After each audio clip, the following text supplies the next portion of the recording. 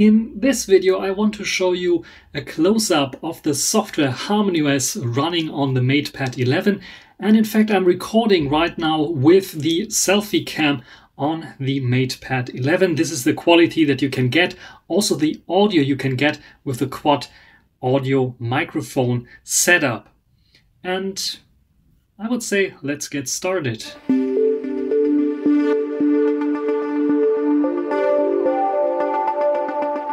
So this is the default desktop, and I'm using the default screen recording application on HarmonyOS to record this screen. And as you can see, I've installed several applications. The question that popped up mostly was about DRM and white wine support on this MatePad 11. And let's go to the DRM info to see that we only have a white wine level 3 here. So that means Netflix sadly only in SD. Can take a look at Netflix.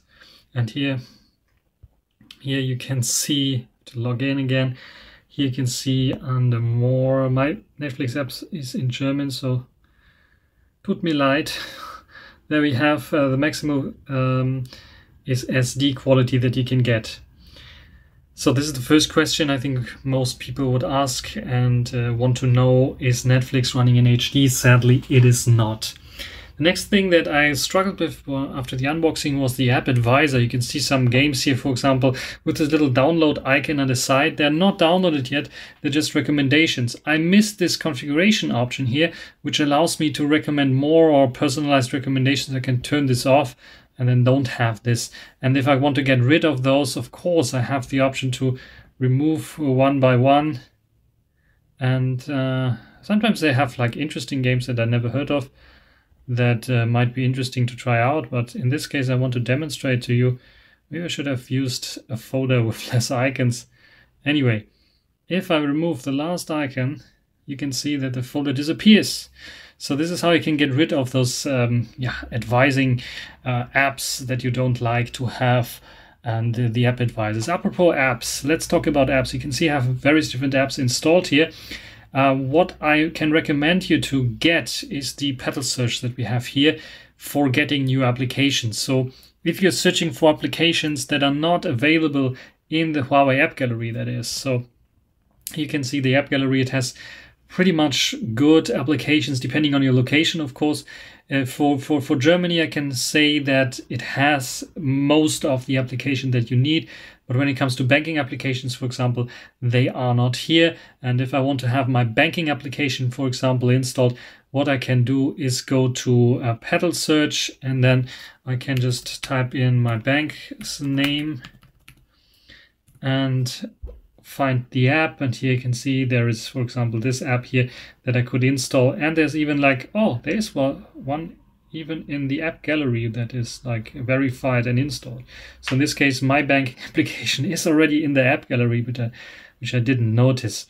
Anyway, it is there already. So you can find applications here as well. Of course, not all of those applications will work when they especially depend on Google mobile services. So what I recommend then is you can install GSpace. With GSpace, it allows you to install applications just like, for example, YouTube Studio, or someone asked me about Google Drive. Google Drive is working as well. As you can see, it shows some advertisements, and then it will go straight into Google Drive. And here you can see my Google Drive and my account, which works just fine. So this is the GSpace application. You can go into here. It's just available in portrait mode apparently, but you can install applications here easily by just pressing on one of those hot icons. It will go into, shows advertisements again, will go into the Play Store. And if you will want to install applications, you just go back here and you are in the normal Play Store. You can install every application from the Play Store that is available. What I didn't try out is like DRM support, like Amazon Prime or something like this. I don't think you will get like white wine level 1 or something like this in here. Probably it will stay at white wine level 3 for you, and that's basically everything. But yeah, this is how you can do such things and how you can install applications that require Google services and run with them in a virtual environment. What I can also recommend you here, some other stores that I have. F-Droid as a free and open source, very secure because reproducible builds. And from F-Droid you can get Aurora Store, which allows you to access the Google Play Store without having any GMS installed. So this is what I use primarily for the for getting my apps. Someone was asking about the Twitter client. How does the Twitter client look like? Is it optimized for tablet usage? Let's go in here. You can see not really optimized for tablet usage. You can see that it is it's basically this phone app stretched out to various different things here. And yeah, the rest is working fine with the Twitter app. There's no issue. Then the Microsoft OneNote. Let's go back here. Petal. Someone was asking you, how did you get Microsoft OneNote installed? Just search for OneNote in Petal Maps and you will find Microsoft OneNote here from APK Pure. You can just install it and it worked fine for me, as you saw in my previous video. And the same goes for Google Drive and all the other applications that you might want to have. Then when it comes to HDMI connection, there is HDMI connection available. So I can connect this via an USB Type-C to HDMI adapter to an HDMI monitor, but it will just clone what you can see here. There's no desktop mode whatsoever available.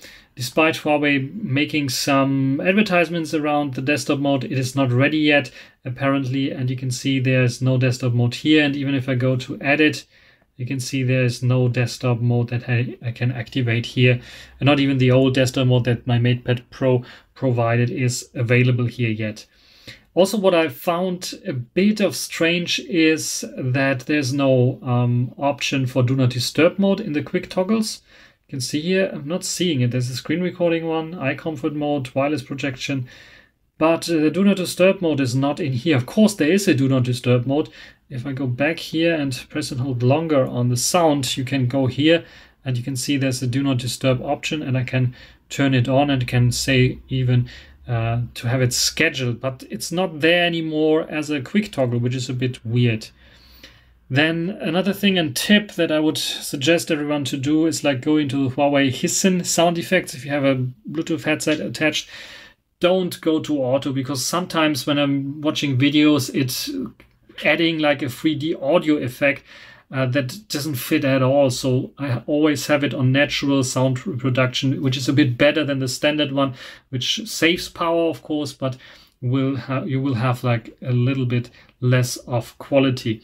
So this is very important as well, I would say. The rest of the settings, you can disable the startup sound, for example.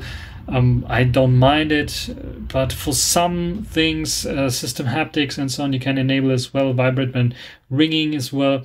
Some sounds are a bit like annoying, so you can of course also go and change those sounds as well if you don't like them. Then what else can I show you here? The options for swiping up to get a little widget are working fine, and you can of course add those widgets then onto the desktop. What I'm missing here from my MatePad Pro is like the gesture to go from the side up to show something.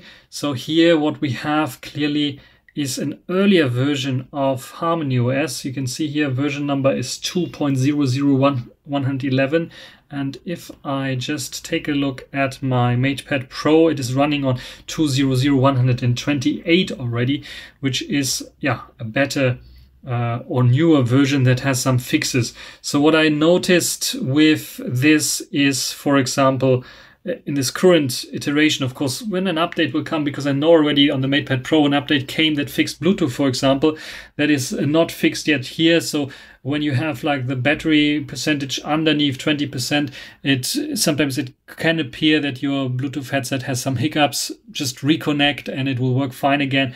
So this only appears, for me at least, when you have like a higher battery power, have your Bluetooth device connected, and then it goes into power saving mode under 20%, and then you could have some hiccups, not all the time, but this is a little annoying thing. So these are the basics of the MatePad 11 and things that I noticed and discovered. You can see some applications that I have installed here. By the way, if you want to get wallpapers, nice wallpapers, you can download the Wall Heaven application, which gives you nice little wallpapers here that you can download. And yeah, I like those. This one that I have here is also from there. Lots and lots of applications, and error message comes from Wall Heaven as well. Sometimes it failed to fetch URLs. Maybe let's close it to not get spammed. Anyway, the stylus application I showed you as well in my last video. What I can recommend you, what I install usually for YouTube, is YouTube Vanced. I cannot show you a lot about YouTube Vanced, but because Google might block it on YouTube itself, I had one video already blocked.